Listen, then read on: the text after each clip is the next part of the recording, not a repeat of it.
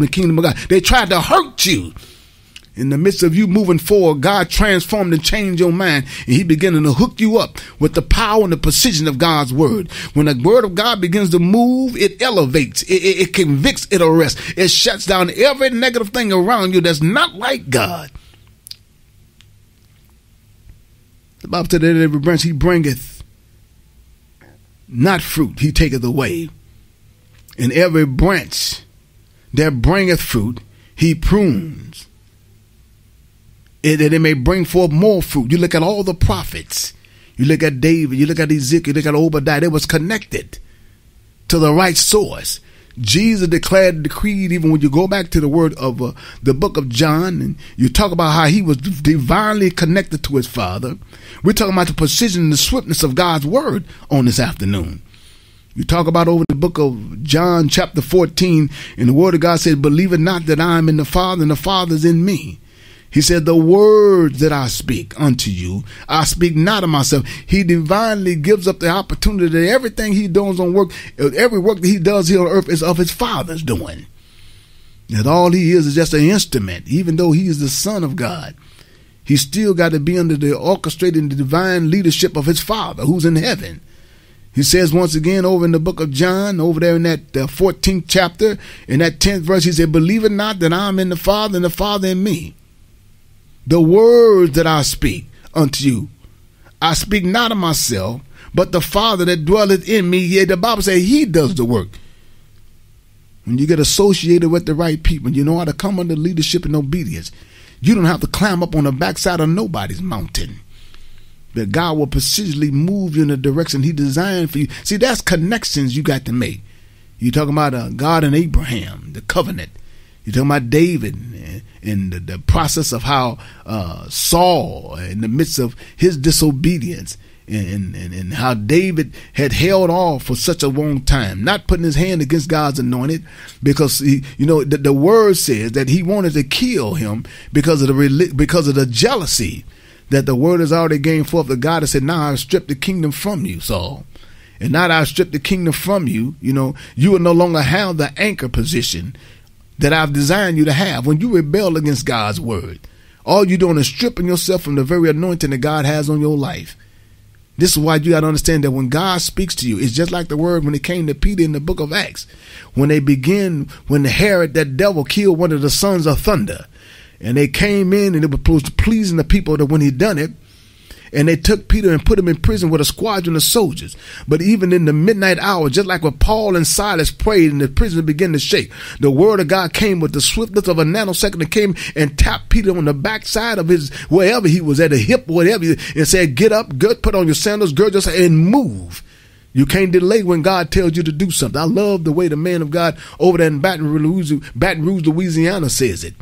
How he's designed for you, that even when it don't look like things are moving for you, but yet you keep moving forward. And even when the channels seem to be dark before you, God beginning to open up the light for you. It's almost like you running down an alley and you keep running through this long tunnel and it don't look like nothing working out for you.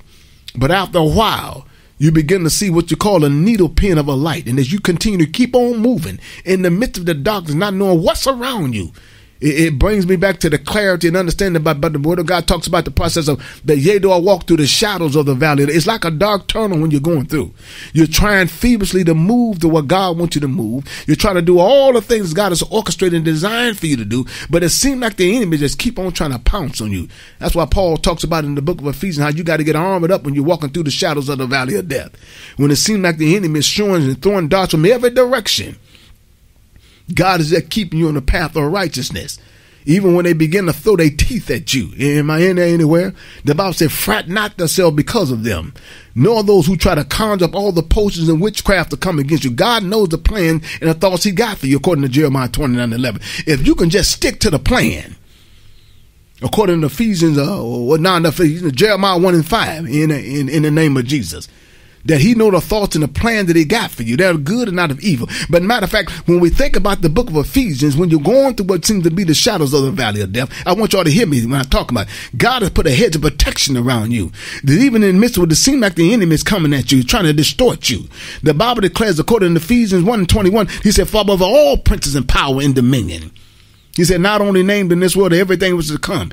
You got to eliminate yourself around people that don't want to go anywhere. People who lean to what they feel of their own understanding. God is just still on the throne. God is just still calling his prophets and priests in position to do the things in the land. But you sometime in your own rebellious ways don't think you need nobody to help you get to where you're going.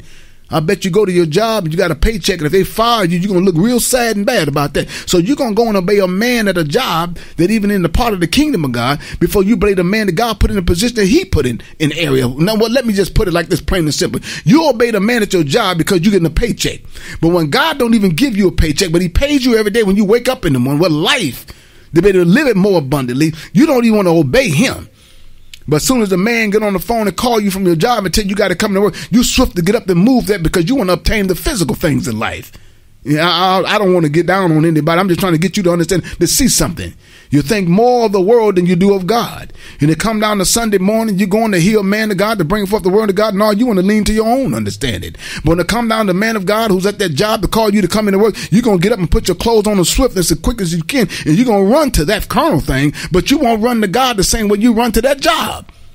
I'm not saying that if a man, the Bible does say if a man don't work, he don't eat. I understand that process, but that's a work term. But God is trying to get you to understand that you don't got to toil when you begin to make connection with the right people. I'm somewhere. I'm just all over the place. I want to move here in a minute. I want to go back over to the book of John, over to the book of the Hebrews, and I want to talk about the comparison of the power and the stealthiness of God's word, and how the word of God moved with such precision that even if we believe, according to the book of John chapter 14, to him that believeth that God is yet working through you to get a work done here on earth. And he kindly says he cries out every day that the harvest is truly great, but the labor is few. And you keep on running against the tree, bumping your head on the head, keep on bumping your head on the tree and complaining about the knots on your head. And God is trying to get you to go somewhere forward. In other words, he's trying to get you to understand what it says in 1 Corinthians. In 1 Corinthians 2nd chapter, tell you, for eyes have not seen. God is trying to lead you somewhere to a place that you've never known or been before. You can't cap the word of God. I don't care how educated you may be and how much precision you may be in terms of speaking the word of God. You will never cap the word of God. You can't do it. It ain't possible for no man. The word been coming forth since the days of the prophets. When you get a man like Paul, who wrote 3-4 books of the Bible, and you tell me you're a modern day person with your scholars and information, and you trying to tell me you live a bit more better than that, and you tell me you can put a cap on God's word? Oh God, no, you're estranged.